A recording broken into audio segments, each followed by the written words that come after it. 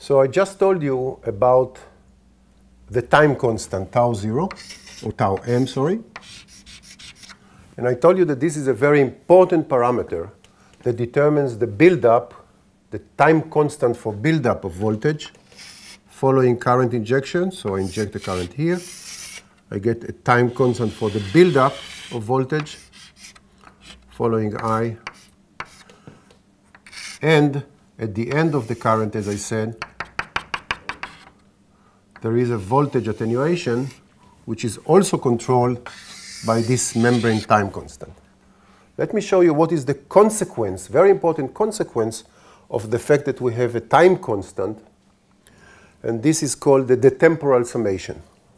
Let's do the following exercise. Instead of injecting a continuous current, I now will inject intermittent current. So I will inject the current, I, and I will stop it.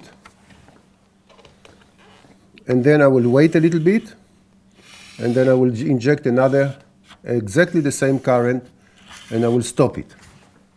So this will be a repeated current, but with intermissions. And then there will be another one here, injected current, and stop it. So this will be my I. And now I want to show you what will be the voltage response. After you have learned all what you've learned, you will see that the voltage is now will build up, will summate due to these repetitive currents. So let's see what happens in the beginning. You just inject current I, and you already know that following this current I, there will be voltage, V. But now you stop this current here.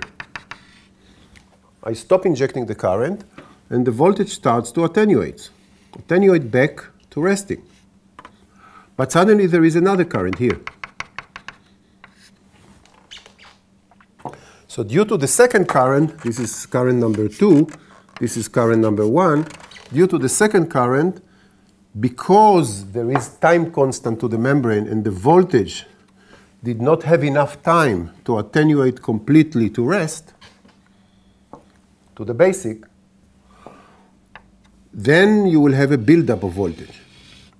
So following the second pulse, second step, you will get a buildup of the second voltage perturbation on top of the remainders of the previous one.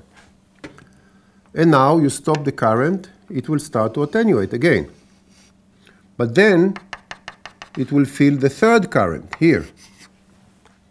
And then there will be another buildup.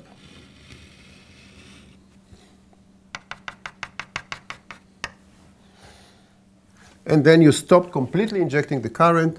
There will be attenuation until you drop back to the initial condition, which I will later call it resting potential.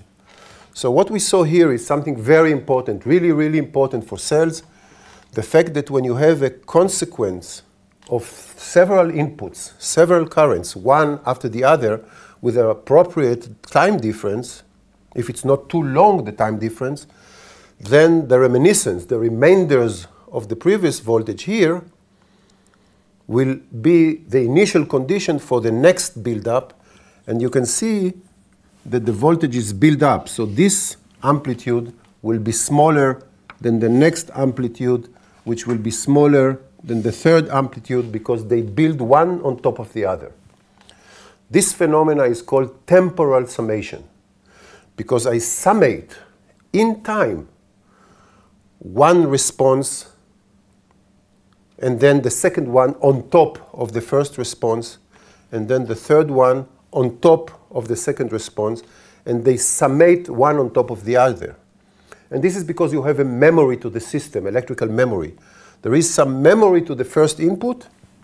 Here is the first input. There is some memory to it, because it takes time to get rid of it. And then you get the second input on top of the memory of the first one, and you build up. This is called temporal summation. And it's all due to the fact that you have time constant.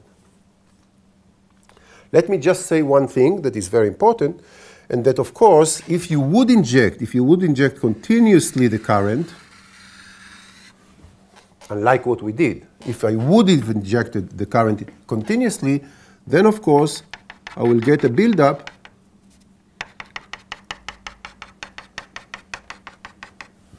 that is larger than what you would get if you had these intermissions.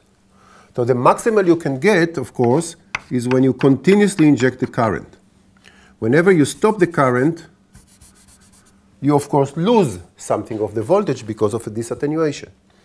So this IR that we mentioned before is the maximal you can get.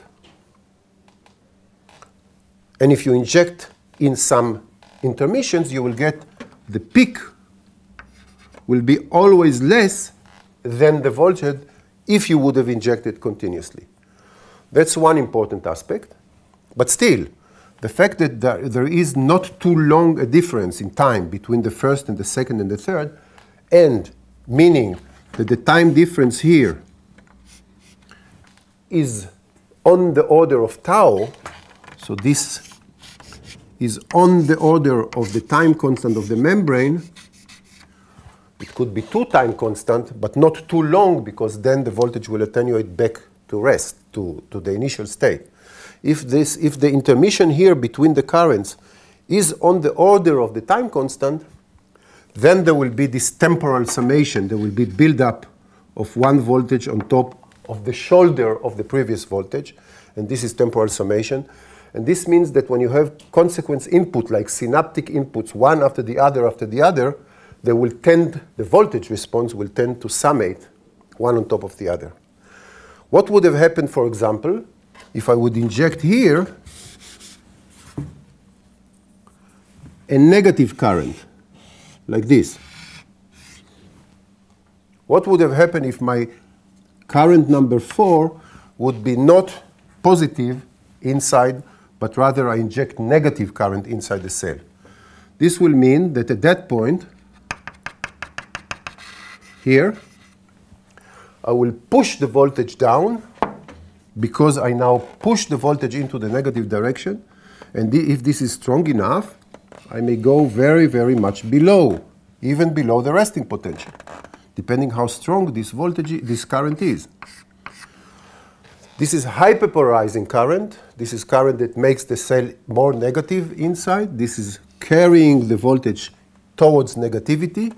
And when I cease injecting the current, then the voltage will attenuate back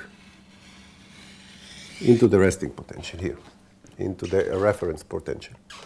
So this will be also a summation of a positive response, depolarization, and a negative response, hyperpolarization,